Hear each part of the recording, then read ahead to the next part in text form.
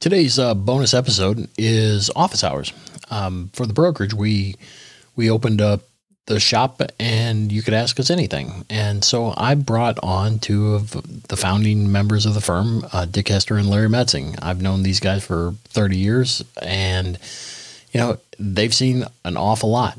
And I think that they can offer an awful lot, especially in this time of uncertainty. So I hope you enjoyed this conversation of office hours with Dick Hester and Larry Metzing. Today, 80% of businesses don't sell. To be a part of the 20% that do, and at maximum value, you'll need a successful strategy. Welcome to the Defenders of Business Value podcast, where we interview today's top professional advisors who help business owners create, preserve, and most importantly, transfer value. If you want actionable tips that will increase your business value, stay tuned. The podcast starts now. Good afternoon. This is Ed Meisigland. I'm the managing partner at Indiana Business Advisors, and this is our first office hours. And the reason we've been fielding a lot of calls specifically over during the time of this coronavirus mess, and what we've found is a lot of people have a lot of questions. So we thought we would just open our doors and answer questions as they come. So I have two founding partners of Indiana Business Advisors, Dick Hester and Larry Metzing, and joining me. And we've got a number of questions that we're going to address throughout this program. And then what we'll do is it'll certainly, if you have to leave for whatever reason, we'll have it replayed. Chelsea, our marketing director, will send it out to all attendees. It'll also be on our podcast. So we decided that we would use GoToWebinar. We wanted to preserve the anonymity of business owners. A lot of business owners are the cornerstone of our practice is confidentiality, and we don't want business owners to come on a Zoom call and be recognized by somebody else. So that's why we're doing GoToWebinar, and this is totally anonymous. And if you have questions throughout our conversation, all you'll have to do is put it in the chat box and we'll get them answered. So let me introduce you to a couple good buddies, Larry Metzing and Dick Hester. So Larry, why don't you give your 30-second overview of you, and Dick do the same. Well, Ed, I would assume it's okay if I take more than 30 seconds because I'm old and the overview might be long. But anyway, I'm Larry Metzing, one of the founding partners at Indiana Business Advisors, and Ed came up with this bright idea that we should have open house business hours during the shutdown, which I think is a very good idea because all of us really are fielding a lot of questions, some of which revolve around the new SBA programs and how they work, and a lot of them revolve around buyers who are looking at businesses and maybe down the path, and how the new SBA programs might affect them, and then just general questions that everyone seems to continue to have on buying or selling a business. So hopefully during our open business hours today, we're going to be able to answer some of your questions. That's the goal anyway. Dick, welcome. Thanks, Ed. And since I'm younger than Larry, I'll take less than 30 seconds. As Larry mentioned, we founded the company over 40 years ago. And it's really been a blessing for us all these years to help business owners get out of the business when it's time for them to retire and move on to the next phase in their life, and to help people who always wanted to be in business and be their own boss, get started. So we've been very fortunate for doing this for over 40 years. We may not have all the answers. I'm sure we don't, but we do have a lot of experiences, and we're happy to share with those who are listening today.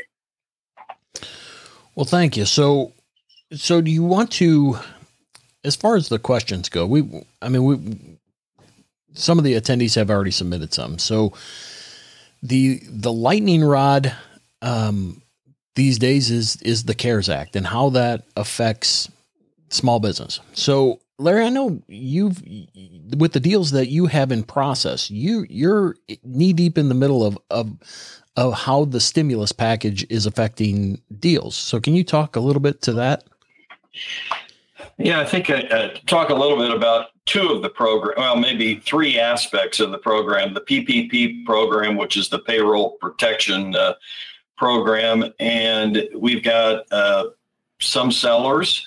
Most of the sellers, everyone that we're dealing with, we've pretty much told them that whether they need the PPP program or not, they should at least whether they need it today or not, they should at least consider getting in line, because you don't really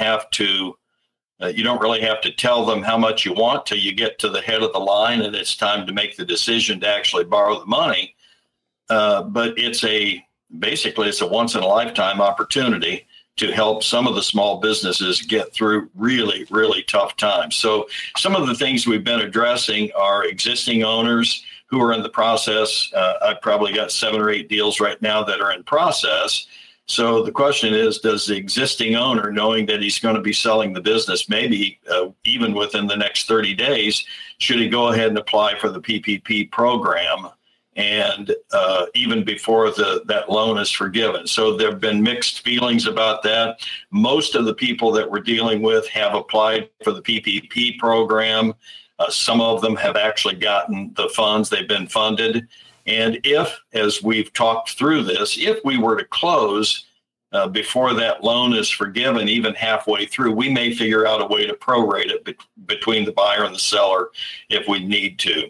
I think the other much more interesting aspect is those folks that have existing SBA loans today, whether it's a 7A or 504, those folks that have existing SBA loans today, they're going to get 6 months of payments forgiven, not deferred, but actually forgiven. And any loan, any SBA loan that closes between now and I think it's September 27.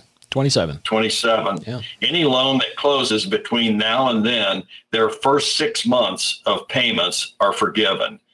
Once again, that's a once in a lifetime opportunity. And it really, as I pointed out to one of the buyers that's looking at closing here in the next 30 days, he's probably looking at adding to his liquidity because the business is still running. It hasn't missed a beat. He's probably going to add over that period of time about $150,000 to his liquidity. So it really gives him a nice head start on this business. Well, the funny thing, and the one of the challenges that we keep on hearing a lot about is reliable information. Where are you getting your information? Or I mean, collectively go ahead. Yeah, yes. In the very beginning, it seemed like the guidance on the SBA loans, if you ask one banker one day, what's the deal on this? Well, it's a deferred. Well, you ask them the next day and it's actually forgiven. So what I've done every time, I've gone to at least 3 different bankers with the same question. And when I get the same 3 answers, I know it's probably pretty good. In addition to which we're actually getting some of the documentation and you get the opportunity to review it yourself and interpret it. But having said that, it seems like there's constantly new guidance coming out from the SBA relative to those loans. And I think what you're going to get into down the road is today we think the forgiveness will be based on X. I think there's an outside probability that as we get into it, they're going to learn more about the forgiveness and what should be forgiven and what shouldn't be forgiven under what circumstances. Probably going to be some more guidance at that time. But at the end of the day, if you get the opportunity, you ought to get it. So you don't think that the business buyers and sellers, I mean, because they're making a fairly big risk on both sides. I mean, how does this unwind if it doesn't work? Obviously, you can probably walk away from the deal, but if the loan or the stimulus package isn't to what they anticipated, can you unwind it? I mean, once you get into it, can you? Is it like any other deal? You can put the brakes on and say, "Look, I'm walking away." Once you get into what, the actual transaction or the loan from the SBA? Both. I mean, obviously on the transaction, you can always walk away. I'm talking with the SBA. I'm assuming it's affixed to the or it's affixed to the entity, right? So can you talk a little bit? So you have an asset sale that the stimulus goes along with that entity, right? Yeah, actually, I don't think it works that way. while the entity that exists today will sign for the SBA loan, I think it's also predicated on the business itself. So as long as the business continues, so you may end up prorating just between the buyer and the seller. You could end up potentially prorating it, but I think, as I understand it, it is applicable to the business, not necessarily to the assets or anything like that. It's applicable to the business. So when you say, if you keep those same employees and you continue paying them, then it should be forgiven. Even though halfway through you may have sold the business, as I understand it from the bankers, even though halfway through you may have sold the business to a new owner, as long as you continue making the payroll to those same employees, you should qualify for forgiveness. At least that's what they're saying now. I don't think that'll change. Yeah, the important thing is to get the money in the hands of the employees. Right. So it follows the business, not necessarily the EIN or the Fed ID, right? That's what I've been told. I got it. Well, and that's the $1 million question. What's going to change, in the interim? So, Ed, yeah. One of the other things I want to add to that, because Larry's right on target, but I was talking with one of the lenders that we use on a regular basis the other day, because I have an individual who's getting ready to write a letter of intent on a business. Now, this particular business, has been considered essential. It's remained open. They have not applied for any of the PPP or other programs, so they haven't had to. But the question is talking about incentives that people ought to be thinking about or to utilize.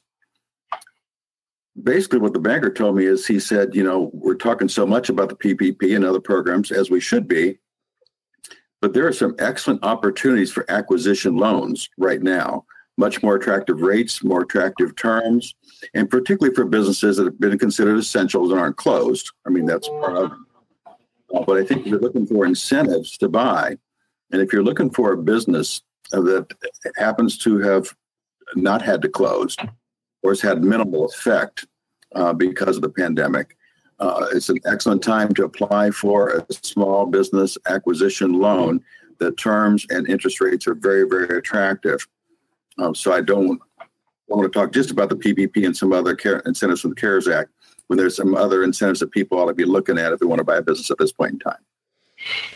Yeah, a lot of the challenges, as we talk about value and doing deals. I mean, the value is based on earnings, growth, or risk and expectation. And right now, risk is high and expectation is unknown. And so I think, and that's one of the things that we continue to talk about is how are we going to offset some of that risk for the buyer, because the buyer is faced, no one's ever been through something like this, at least to my knowledge. And so, the buyers that we're talking to, especially on the buy side with valuation, it's how do I quantify this risk? And I know on the podcast we've had a number of times. How do you guys think that how do you mitigate that risk? Or is that the $1 million question? Oh, I think that is certainly the $1 million question, but I think you're mitigating part of the risk. I mean, once again, how many times do you get an opportunity to get a loan and the bank will actually make your payments for 6 months? Yeah. So as I think about a few things, if I were structuring my SBA loan today and the SBA says, well, we're more than happy to go out 14 years on that loan, or it's just a business acquisition loan, they'll typically go out 10 years. If I were getting that business loan today, I would strongly suggest that we amortize that over 7 years. And the reason being that if they're going to pay the first 6 months of payments, they're going to pay a lot more on a 7-year amortization than a 10-year amortization. Now, a lot of folks like to keep that payment lower, which is what a 10-year would do. But I think you do take away some of the risk because you just picked up 6 months of liquidity. Yeah, that's a real good idea. I think there are opportunities to take advantage of, once again, a once-in-a-lifetime situation. So you've basically got about 5 months right now. If you've got something in the pipeline that you're looking at, I think a lot of people have thought that buyers would take their foot off the gas pedal right now until we see how this is all going to shake out. I would think just the opposite. I think if you got something you really like and it's a business you want to buy, I don't think you'll find a better time. Yeah. No way. No, I agree with you on that, Larry, because I've talked to several people that I've been working with, and they're anxious to buy right now because they have experience in that industry. They know that industry. They think they mitigate their risk because of their own background, their own experience, and now it's time for them to own instead of working for somebody else. So I think that's part of the reason that people think they can mitigate the risk because of their background and experience, and the timing's great for them to go ahead and jump in the ownership because of the financing terms that you just mentioned. Yeah. Yep. So, Dick, I know you've had to coach some of your clients that, you know, you were pretty far along in the deal, and you've had to suspend, you know, you had to put the brakes on. And I know you have a couple deals in different phases. I mean, what are you coaching them? What are you saying to them about, you know, what happens next? Well, honestly, none of us really knows what's going to happen next. Sure. But as I coach, because one particular deal that you're probably referring to was really based around university and colleges, and with them being closed, that basically shut off their income stream, their revenue stream. My first advice was, let's don't panic. You know, let's wait and see what's going to happen. You can apply for a PPP loan, you know, keep your employees employed, kind of keep the business open, even though the revenue stream isn't open, you know. And so I guess the biggest thing I really have shared with most of my clients at this point, let's don't panic. Let's just wait and see what's going to happen in the next few months. I mean, there's no reason to try to shut down operations. There's no reason to just basically try to get out of leases. There's no reason to try to liquidate, you know. Let's just take a deep breath and see what happens for the next few months, and take advantages of any of the stimulus opportunities that might be available to you. So do you think that the deal will eventually go together, or is this should they anticipate plan B and C? Well, I think we should always have a plan B, you know, but to answer your question directly, I do think the deal will go together eventually, you know, because we had a buyer who was experienced in the industry, you know, but they were affected the same way because of being in that same industry. So I do think the deal will go together. I just think it'll take some time to do so. But it's always good to have a plan B, even the best of times. Well, I don't know what that buzzing is, but sure be great to stop it. All right. Well, we've got a number of questions. So should I be still thinking about entering the restaurant industry? And if so, what funds might be available? How's that for a loaded question? So what do you think? Well, let's just start out with the fact that entering the restaurant industry is always a risky business, always has been and always will be. The first question normally is finding a banker that will actually make restaurant loans, and there are a few of them. Having said that, I think the current circumstances dictate even significantly more risk with that particular business than maybe a lot of other businesses. And because we don't know what that industry is going to look like, you know, when we open back up. I mean, if you had capacity for 200 before and you were packed every Thursday, Friday, Saturday night, and tomorrow, you're going to have to cut that capacity in half because of the social distancing requirement. I don't know what that's going to do. You can't double your prices and make it up in price. So I think I just think it's a risky time. Having said that, if you've got some capital and you've got some experience, I would also say there are going to be a lot of opportunities to go into existing restaurants that went into this situation undercapitalized, highly leveraged, and they're not going to come out of it. So there will be some acquisition opportunities. Yeah. How about you, Rick? I think your key word there, Larry, was experience. If you have experience in the food and beverage industry, this might be an opportune time for you to look at some acquisition opportunities. As Larry said, I think there's going to be a lot of the smaller mom and pop type of establishments that were undercapitalized, and they probably are not going to be able to reopen. So there'll be some opportunities from that standpoint to assume some leases, maybe to renegotiate those leases, and to get some good equipment. Obviously, there'll be a lot of people available to be hired because there's been so many people laid off of work. I think your employment base will be, you'll have a better employment base than you would have had in the past. So I think there's some opportunities, I really do, in this industry, but I do think it's important that you've got the experience and that you've got some working capital behind you. Because everything I'm reading, it still might be mid next year before particularly the food and beverage industry gets back to where it was almost where it was, just from the standpoint of capacity, not having some of the other challenges that they're going to have. I was talking to somebody yesterday about the food and beverage industry, and they were actually working with the governor's office. They were part of the restaurant association and working with the governor's office about what these new guidelines are going to be come probably sometime in May. And Larry was exactly right. They're talking about making sure that tables are so far apart from one another, that it's going to really cut down the capacity. They've talked about all the employees will be wearing masks and gloves.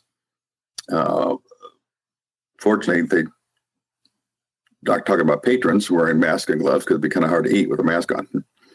But I do think that some of the other things that they've been talking about are really going to change that industry and change that industry for probably a good 12 months. Yeah, I mean, I think people underestimate the level of complexity just inherent to a restaurant. I mean, you have so many moving parts from the controllables, food and your other cost of goods sold, as well as each person is their own, I don't want to say risk, but you have to manage them, and at all times your brand as well as your income could be potentially going out the door. So I think it's hard to.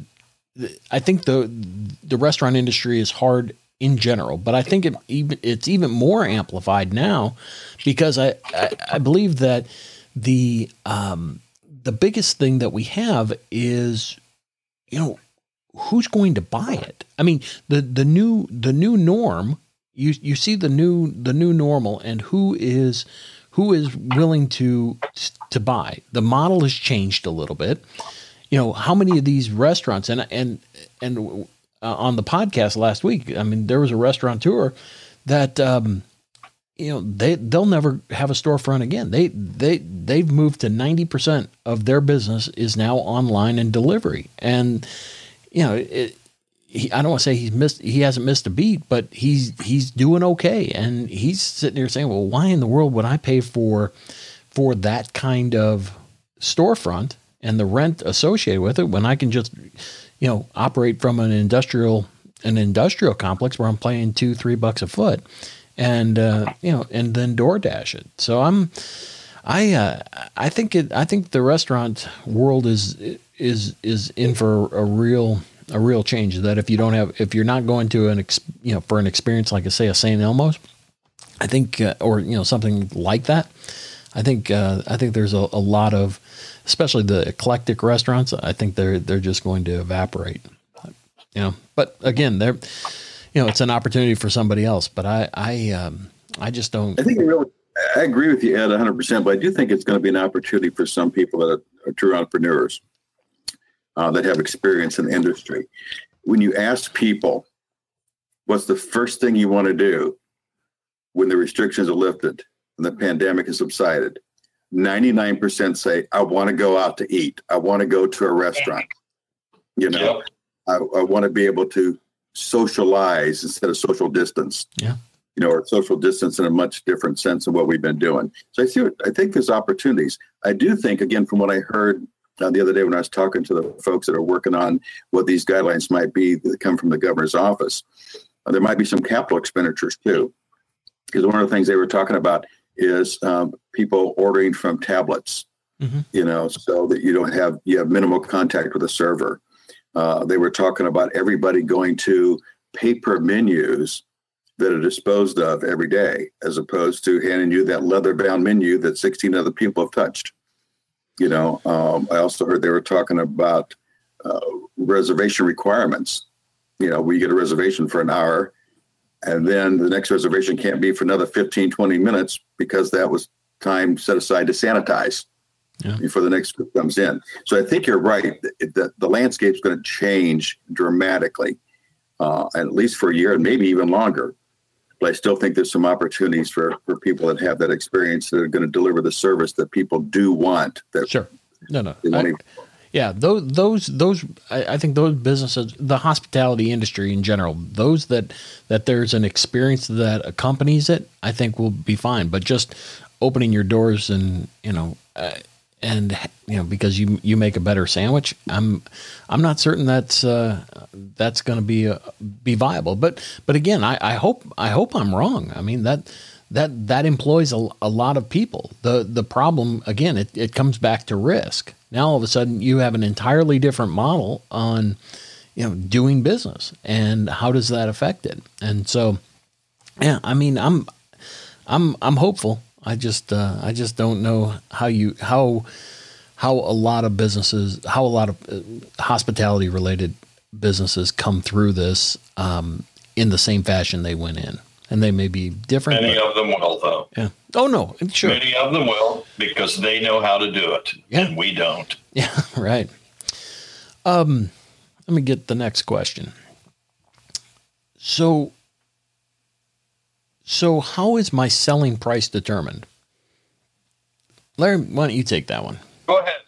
You're the valuations guy. Well, that's true. But when we do our work, we want to, when we go to market, we want to have the company position that it makes sense. I mean, anymore, we have buyers that, they're making an analytical decision, and they have advisors that are coaching them on value. And so we have to make the deal make sense to outside parties. So we go through various modeling, so we look at the income, asset, and market approach to value. And most of the time we spend in the market approach because we want companies, we want to look at what deals have had, what deals either we've done or what deals that we know of through the various databases, what was the buyer behavior toward that.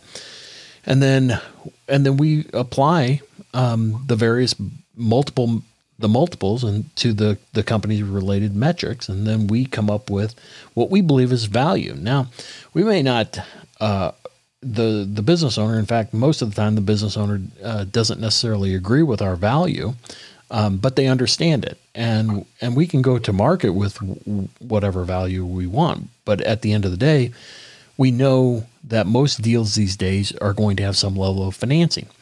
And what a company's financing is that underwriting requires a valuation work. So we theoretically, all of us appraisers have to, we're pulling from the same body of knowledge. So we can't be totally out in left field on value. It has to make sense, or it'll never get to the closing. Now, having said that, I mean, that's fair market value. This is how a buyer should behave. Now, when we talk about the brokerage forum, that's an entirely different story where by virtue of the process, can you get a premium? And that's kind of where I'm going to segue to you, Larry.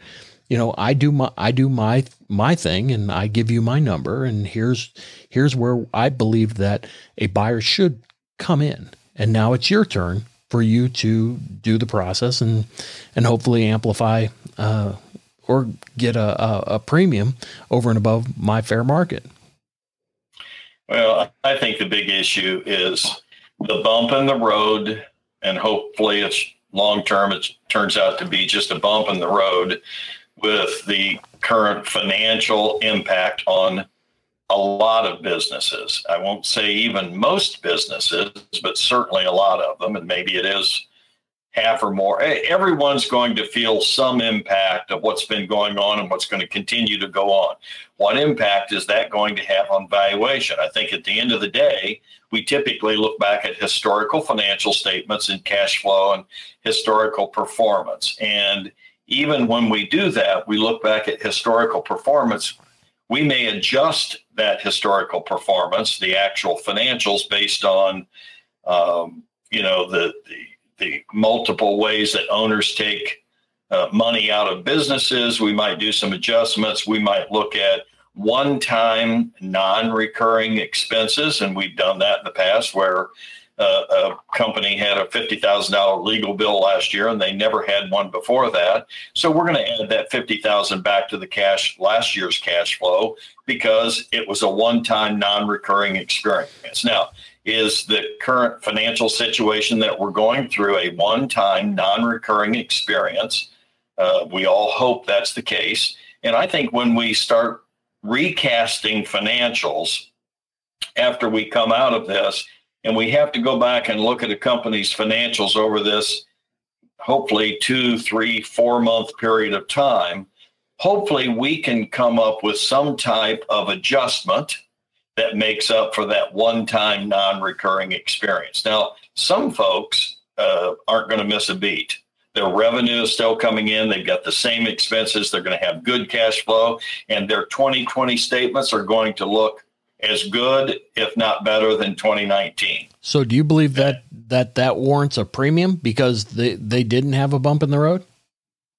I think the market will tell us whether that warrants a premium or not. If that's a business that is recession-proof, virus-proof, and proof away from any other bad things that can happen, should that business result in a premium from a valuation standpoint? I'm going to go with yes, because anytime you come up historically with a business that's recession-proof, and it's proven that over a long period of time, those businesses typically are sold at a somewhat of a premium, no question.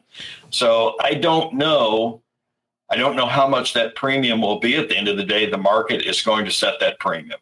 And eventually then, when you're able to look back from a valuation standpoint, you'll be able to see the premium that the market gave those particular businesses. So I think as we move forward and we look at some businesses on an ongoing basis, we're going to have to come up with maybe some either creative ways that we can adjust the performance during this period of time. And I think there are ways to do that.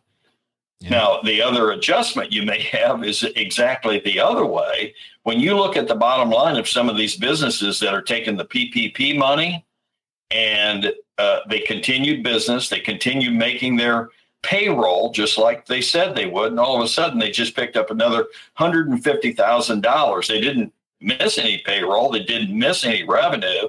I think that's an adjustment the other way because that's a one-time non-recurring income item that you need to take out of the financials. You're not going to sell it next year based on that because it's not going to happen again. So I think there will be some creative adjustments that we'll have to do, and also for the banks when we go in for financing. Well, speaking of that, Larry, I was talking to one of our SBA lenders that we use frequently about another client of mine, a buyer looking to buy a business that has been closed. They're non-essential business. So I was talking to him about how is this going to be financed when we get through this? And he said he certainly can't promise what the SBA is going to do.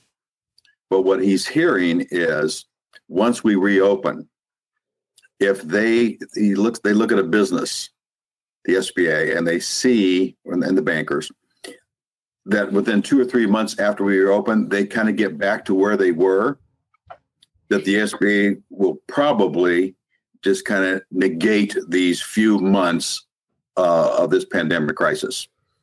I would agree.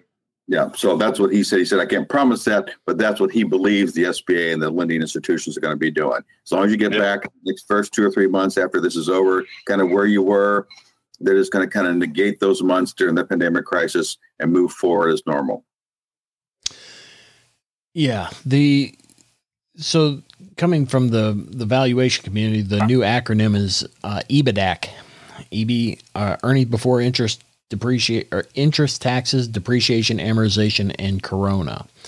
And so that is the new acronym that you should probably familiarize yourself with. EBITDA. I like that. Yeah, and so the valuation guys have too much time on your hands. They really do. They really do. No, we just like acronyms. So the challenge that we bump into in valuing, in this environment is, number one, you don't have market data. So you need to evaluate whether or not, how much of a penalty should you have if you've gone down, and the likelihood that 90 days after you've been restored whole is probably unlikely. And if I'm the buyer, I'm trying to capitalize on that this isn't the same company, and it perhaps hasn't been stress tested enough. And therefore it warrants a penalty. The same way, those recession-proof companies, all right, it's been stress tested. I'm trying to figure out how to quantify that premium, and that's both ways is a real hard undertaking. And I'm not certain that there's going, for at least for a while, that there's going to be any kind of empirical evidence that would say, other than surveys. I know there's a number of brokerage and investment banking surveys that out there that are saying, you should probably anticipate a 10 to 25% decrease across the board. Well, I'm not certain that's true. It may, but that's the only guidance that we have right now. But that is just such a big undertaking to try to quantify that, at least to advise buyers and sellers. You guys got any thoughts on the workaround other than point to me and say, figure it out? No, only time will tell. I like to answer a point to you and let you figure it out. I like that answer. So what's the crystal ball? I mean, what do you see for our industry? You've been doing it for 40 years. You've been through recessions. You've pretty much seen 9/11. You've seen stock market crash. So what's the crystal ball here? Relative to business brokerage or the continuation of the change of ownership of small businesses? Is that going to continue? Is that what you're basically asking? Yeah. I was curious to know what you believe business brokerage, not necessarily the business brokerage industry, but the service we provide. What is, you've been through this a few times. So what, other than the pandemic, so what does it look like? See, I actually don't think I think once we get through this initial portion, is something going to happen where there are going to be no more sellers and no more buyers? Well, that's not going to happen. Unfortunately, demographically, whether we like it or not, when Michael Hicks at Ball State tells me that 80% of all the small businesses in America are owned by baby boomers, and those baby boomers have finally now started selling those businesses, we're not going to have a shortage for a while of businesses to buy. I think you combine that with, I believe, the SBA, as a result of all that's going on right now, they've already proven beyond what I ever expected as to how aggressive they can be in providing financing for small businesses. So I think the SBA is going to change. I thought they were very aggressive before. I think they're going to continue to be aggressive. So there's going to be money. It's never easy money, but there's certainly going to continue to be financing for all of those transactions that are $5 million and under. Might you see the SBA even increase that? They increased that from $2 million to $5 million quite some time ago. They may increase the from $5 million to $10 million. For SBA loans. I don't know where that part will go, but I do know there's going to continue to be SBA loans available. The bankers love SBA loans because they make a lot of fees. So I don't see any bankers getting out of the SBA lending business for a while. So you're going to have a lot of businesses on the market. You're going to have very good financing available. I think even on the smaller businesses, there are investors' equity out there that's available. And I still think there's not going to be a shortage of buyers. No, I agree with you, Larry. You're right, Ed. Larry and I are a little bit older, so we have seen some of the economic downturn, 9/11. Contrary to popular belief, we were not around during the Spanish flu, but we did see some of these other economic turndowns. Now, the bottom line is, majority of people that want to sell their business, they sell it for reasons other than the fact the business isn't doing well or it's undercapitalized. They sell it because they are a retirement age. They sell it because there's an illness in their family. They sell it because of partnership dispute. A lot of reasons that people sell a business don't change because of the economic situations that we're in. Just like a lot of people who want to buy a business, it's always been the American dream and always will be. They want to work for themselves. Instead of working for somebody else and somebody else tell them what they're worth, they want to work for themselves and look at the tax return at the end of the year, and they know what they're worth because they think they can do it and do it better than other people. So those things will never change. It was interesting. I was talking to a business owner earlier this morning, actually, and he and I have been in conversations for over a year about putting his business on the market. And his biggest fear was he wasn't sure he was really ready to retire.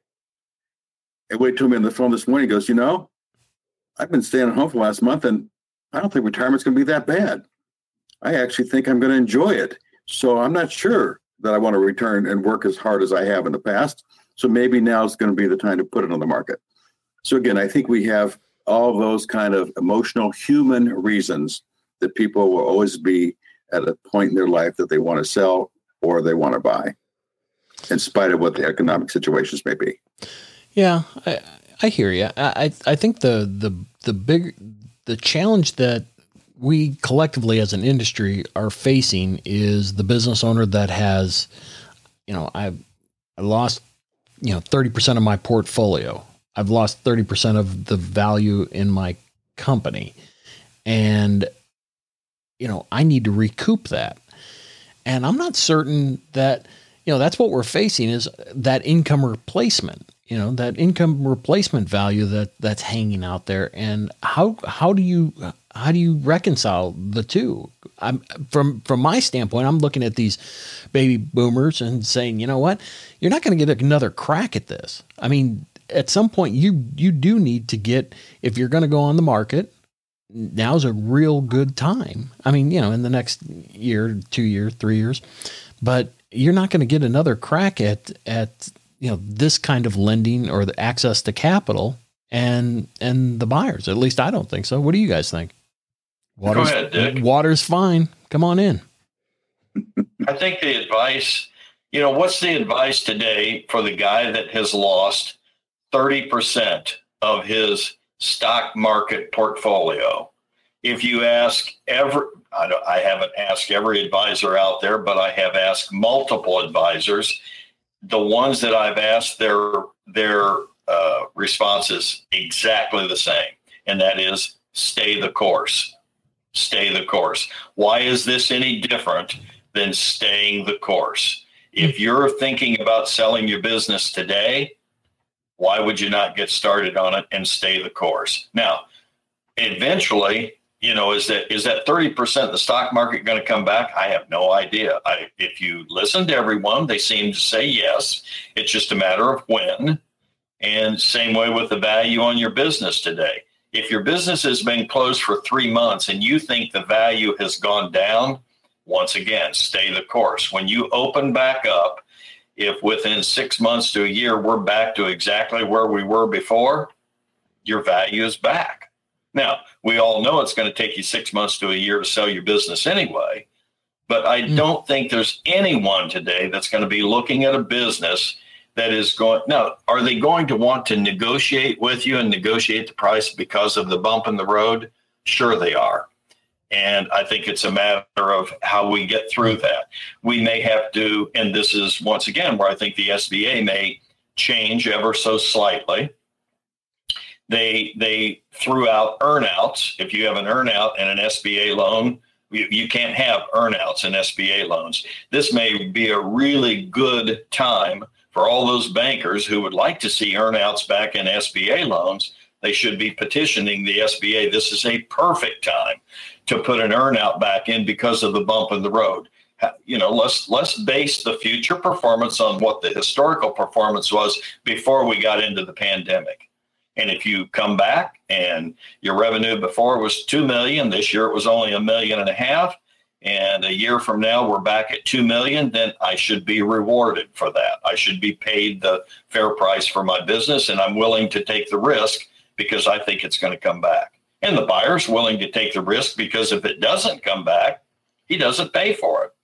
So earnouts would be a really good way to get through some of this particular bump in the road relative to valuation and risk. Right. I agree. And risk and elongating the time that the business owner can remain with the company, I think also would augment or mitigate some of that risk. Right now that business owner can stay a year. Well, that elongating that time, I think fixes some of that problem too.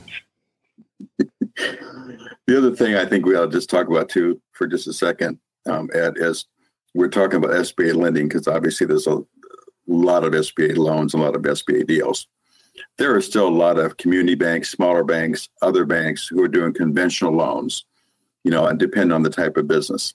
And I still think those are viable options for a lot of the people that we would be working with, our clientele's buyers and sellers. Yeah, I agree. I mean, I think any capital is aplenty. So let's see. I don't think it. Again, if you have any questions, just go ahead and put those in the chat. Let me go double check. So Dick, what what does the rest of 2020 look like for you guys? For you, not you guys. So, I mean, what the people that you're working with? So you do an awful lot of buy side work. I mean, what are you hearing from them? What are the buyers saying? Again, there's different categories that we're talking about here. We're still talking about there's a number of businesses that have been essential businesses that are doing as well or even doing better, during this time period. So that's one category. There's the category of the businesses, that are closed, and they're the ones that are taking the PPP, but they're not in the food and beverage industry. So there's a good chance they're going to come back stronger than they were before in the next 3 to 6 months. And then you got the other category of the people who have really been affected by this. And a lot of that is in the food and beverage, as we talked about earlier. And are they going to be able to rebound? So you got different kind of categories. We also have different kinds of financing that we discussed earlier, during this session. So I see that buyers are going to, the ones that I've worked with, they're still looking to buy. Their motivation to buy hasn't changed. I guess some of them, their motivation may have changed a little bit because they see maybe an opportunity that they didn't have before because of this situation, and they're going to take advantage of that opportunity. So I see once things get reopened, and let's face it, there's still going to be some trepidation for those that have more direct to consumer contact with their businesses. Mm-hmm. There are some people that still are going to be leery, going to a restaurant, going to a retail store, going to places where there's a lot of consumer contact until there's been a vaccine that comes out for the coronavirus. But those that are more B2B type of businesses as opposed to B2C, they still have more safety in place than the B2C folks. And I don't think you're going to see much of a difference. I think you're still going to see a lot of activity and buying businesses between now and the end of the year. So one of the questions that just came in was, how do you buy a distressed business? You guys got any thoughts on that? I mean, so, financials are a mess. It's not coming back. It's predominantly an asset sale. How do you do it? Or it's predominantly an assemblage of assets. How do you buy that company? What do you look for?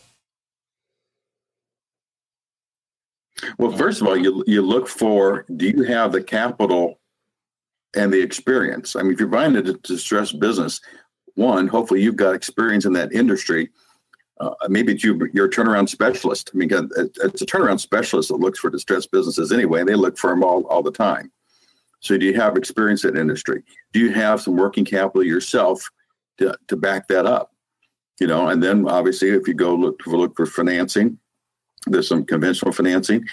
Probably the seller's going to be asked to carry some paper on that type of deal.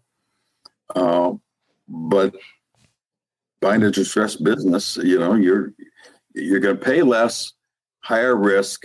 So the bottom line, do you have the experience and the working capital to mitigate that risk, even though you're paying less for it? Yeah, that's always the secret sauce. Can you bring something to the equation, to that assemblage of assets? And that's really the value you're going to look at that point in time. If there's no business, can you really bring something to that equation that's going to make it profitable? And that's the $64,000 question. That's the risk. Yeah. And the real challenge that we bump into is now the supply and demand of used equipment. So as the failures happen and more liquidations are taking place, there becomes more capital equipment that's out on the market that suppresses value even further. So that's one of the challenges that any buyer is going to face. And I believe, so the mechanics of buying a distressed business are the same as buying a regular business. But I think you're going to see that those assemblage of assets are moving closer to out of fair market value and moving closer to orderly liquidation or forced liquidation values. So correct. Yeah. And to finance that's not going to be easy, because the bank, all they have to look at then is the collateral value. And if it's a bunch of used assets, it's pennies on the dollar. So financing that's going to be very difficult. Yeah, that's why I think you're really looking at some type of seller note or some kind of earn out with the seller from that standpoint. And it still may be worth the seller's while, because if he looks at liquidating what he's going to get pennies on the dollar versus at least selling to somebody that's going to give him some kind of cash up front and then some kind of promissory note to earn out in the future, still is advantageous to the seller in many cases. So since we're coming up to the top of the hour, any final thoughts from either one of you? No, I would just say that if you're thinking about buying, you've basically got 5 months to finish that deal and take advantage. I'm not saying that's obviously the only motive. It should never be the only motivation for buying a business. But if you're already in the process, or you've been looking, or you've identified, I would move that forward to take advantage of that opportunity. And also, I think if you're looking at buying over the next even year or two, I think the financing is going to get even better than it has been. And it's been really good, but I actually think it'll be better. I think the government's going to be doing anything and everything they can to prop up small business. So I think it's a really, really good time. So obviously that also translates into a really good opportunity to sell your business too. I agree with you, Larry. My final comments, Ed, would be words we used before. Stay the course. Don't panic. If you know you have the skills and ability and the attitude and the work ethic and some working capital behind you, it's a great time to go ahead and buy and fulfill your dream of owning your own business. If you were going to sell for a variety of reasons in the past, whether it was time to retire, whether it was an illness in your family, whether it was a partnership dispute, stay the course, don't panic. It's still a good time to sell. You'll get a fair value for your business. Will you get a premium? Don't know. Will you have to discount it? Don't know. But you'll probably still get a fair value for the business. So stay the course, don't panic. Yeah, and I think one of the beauties of our shop is that, we've always been generous with information. And I think my parting comments is, we've got, 15 people that are willing to visit with you about what they see in the market and what they're experiencing on the buy and the sell side. So, if there's questions, if there's resources that we have available, we'll certainly make them available.